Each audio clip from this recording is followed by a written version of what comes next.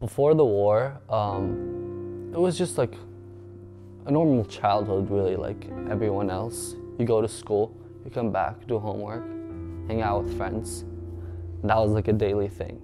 But then, after the war, really, you were really restricted. Like going to school sometimes would be dangerous. I wasn't allowed to leave the house outside of a certain area because there was fighting around there. Also, like, it was really common to hear gunshots.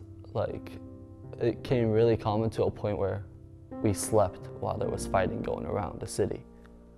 You could hear the gunshots and you just realize that it's not gonna stop, so you just sleep.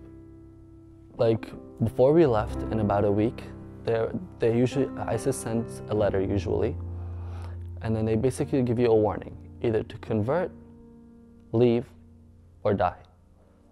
And my parents, and along with like a lot of families, they chose to flee the city. We got to the airport, and on the plane, we were being shot at from down there. It was really hard to make friends in the beginning because it's kind of difficult when you can't communicate with them. I remember, like, my friends still now, they tease me about it. They're like, oh, I remember you in 7th grade when you went by the name Roger, which is not my name. I just didn't know how to tell people that's not my name. I hope that just as we grow up, we have to realize that life is precious. It's really the most valuable thing we have. And I want to spread that word around, that every life matters.